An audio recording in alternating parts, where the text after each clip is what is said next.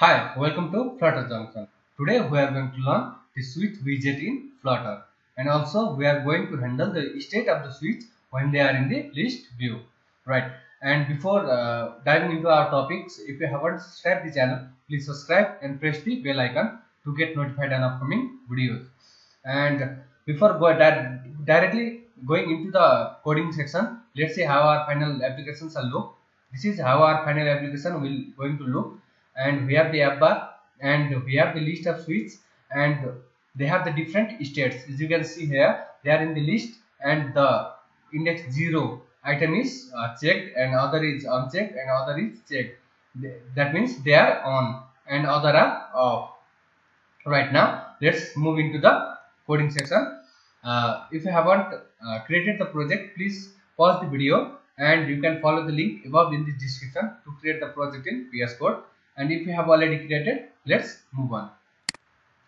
And first we are going to create the new file named homepage.dart, and it is going to be the stateful widget, and I will name it homepage. Now we don't need this imports. Import material dart.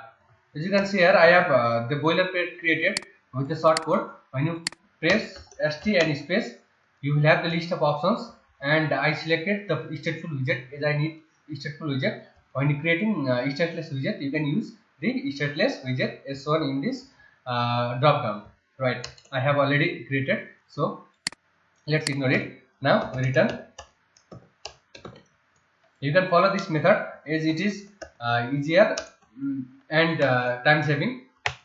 And scaffold is the screen of the application, the screen of the mobile and the emulator. As you can see here, this is the scaffold, and then we give the app bar. Our app bar will be, and it takes title of text. Let's say switch example. Let's put const here. It is a constant constructor, so, and then we import this homepage in the main.dart file. Import /homepage.dart, and then in this our home would be homepage. Then we don't need this. Let's remove this class,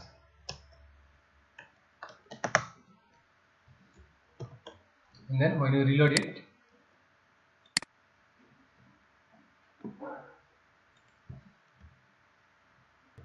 we can see the app bar switch example. Now let's create the switch first, and I will name it switch underscore item dot, and it is also going to be stateful widget. ST space, and then you will have the list of options, then stateful widget, and then it will be switch items, and then let's import the material. Import material from the Flutter package, and then we return the list style, and our title will be const, let's say text title, and subtitle const text. Show this, and first now let's say not selected, and trailing switch, and on changed text value. For now let's leave it empty, and then value let's say for now false, and then active color,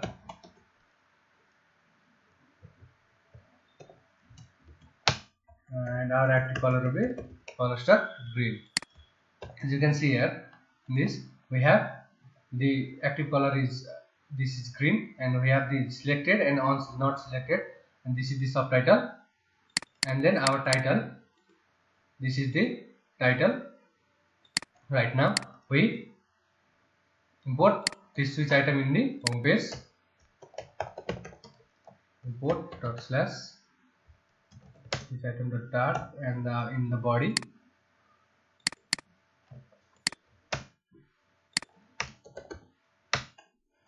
switch items, and then when we reload it,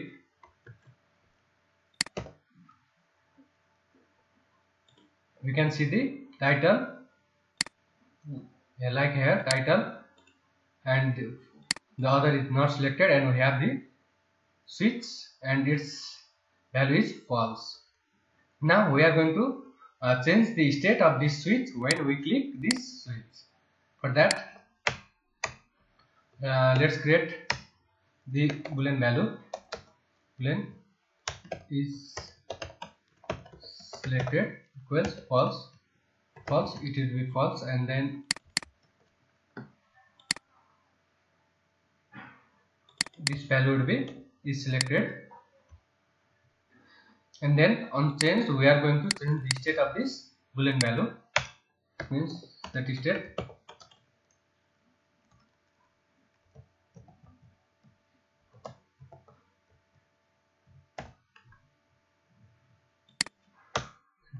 then we are going to change the value. That means is selected equals opposite of is selected. That means when it is true, it is going to be false, and when it is false, it is going to be true. Now when we again reload it, and then when we change, we can see it is turning on and off, and we can see the active color is green. You can see here. Now we are going to handle the state in the list of the switches. For that, in the home page, we are going to create the list view, that builder, and then it takes context and index, and return our switch items, and let's keep the item count. Our item count equals, I would give 10, and string trap 2, and again when we reload it, we can see the list of tiles. You can see the list of tiles, and we can select them individually. Now, as in this image, we have this subtitle that is selected, and when it is not selected, it is not selected. Now we are going to perform this action, and also you can see here we have the titles of index. As you can see, title 0, 1, 2, 3. Now we are also going to change the title of this switch. For that, we are going to pass the title, and for that we are going to pass the index of this switch index, and then in switch item final int index, and then this dot index, and this should be not empty, and then in the title dollar index, and it is not const, it should be widget dot index bracket. Now we can see the title 0, 1, 2 in this list.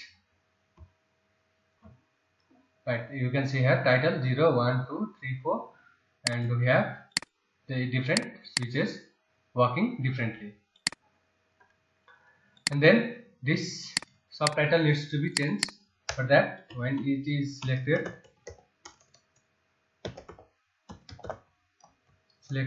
we are going to say text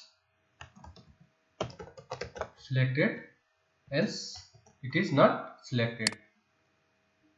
Yes, const here, and it is also the const. And then when we reload it again, we can see this selected and others are not selected. When you close it, and we can see it is not selected. Now it is like here we have the background color green when it is selected. Now let's implement that. Now in the list tile, we are going to change the color of the tile color. When it is selected, we are going to give the colors is green and else color star white.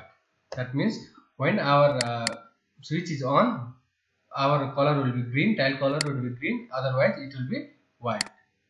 Now when you reload it again, we can see that our selected color is green and unchecked item is false. As you can see, our checkbox is not showing, switch is not showing nicely. So let's remove the active color to orange. So now when selected, our active color will be orange of the switch.